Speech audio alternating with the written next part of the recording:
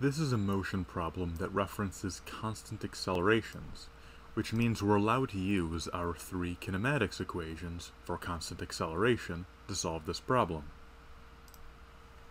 We're looking to find the acceleration, and the givens that the problem gives us are the distance of the launch. I'm going to the launch for part A.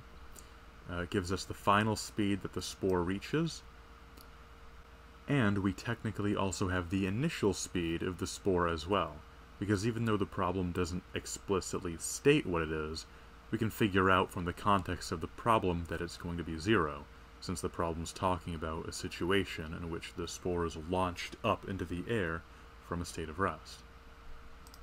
So our three givens are v for velocity, v naught for initial velocity, and displacement, delta x. The only one of the kinematics equations that has all three of these variables is the third one, so we'll go with that. It also is the only equation that doesn't have the time variable, which has nothing to do with this problem. We want to take this equation and solve it for a so we can get the acceleration, so we want to get a on its own. The first thing I'll do is subtract v naught squared from both sides of the equation to get the term containing the a on its own. Next, to get the a itself on its own, I'll divide both sides of this equation by 2 times delta x. So this is the equation that we'll end up with. This equation will give us the acceleration, so now we just need to plug in our values that are given to us by the problem. We'll use 1.6 meters per second for v, 0 for v naught squared, so this v naught squared might as well just disappear completely since there is no initial speed. And we'll use 5 microns, or micrometers, for the change in position. Though, in order to keep our units consistent, we'll want to convert this into meters. So in your calculators, be sure to type in something like 5 times 10 to the negative 6th power instead. Doing all this correctly, we end up with an acceleration of about 2.56 times 10 to the 5th power in meters per second squared. Note, however, there is a bit of a nuance to the answer here, since the problem mentions that we want to find the accelerations in terms of g. This means that we want the accelerations to be written as a multiple of g. And since g is equal to about 9.81, we can find this by just taking the answer we just got and dividing it by 9.81.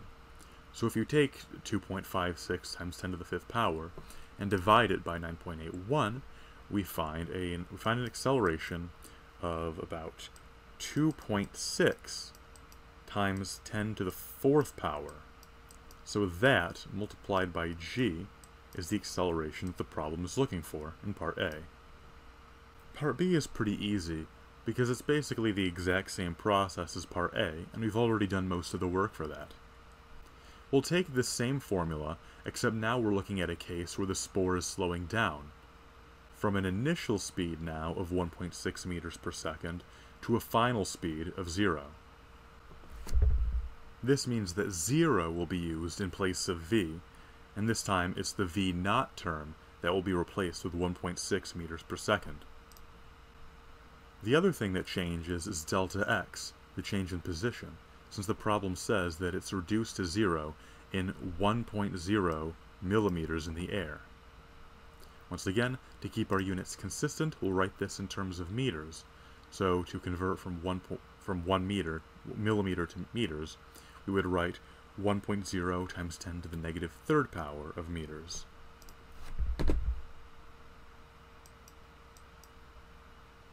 If we do that, then our calculator will give us negative 1.8 times 10 to the 3rd power of meters per second squared. Note that the reason why it's negative is because this is negative acceleration, since the spore is slowing down rather than speeding up. Or perhaps more accurately, it's accelerating in the direction opposite to the acceleration in part A. Once again, we want to divide this by 9.81 to get the acceleration in terms of g, just like in part A. So dividing it by 9.81, we find an acceleration of negative 1.3 times 10 to the 2nd power of g. This is our acceleration for part B. I hope this video helped you out. If you have any questions, please leave a comment down below, and I'll do my best to help you out. If you'd like a more detailed exchange, or if you have requests for future content, I've got a Discord server linked in the description below if you'd like to reach out to me, and I'll hopefully be able to help you out there. So thank you for watching, and have a good night, or day, whatever time it is where you are. Bye-bye.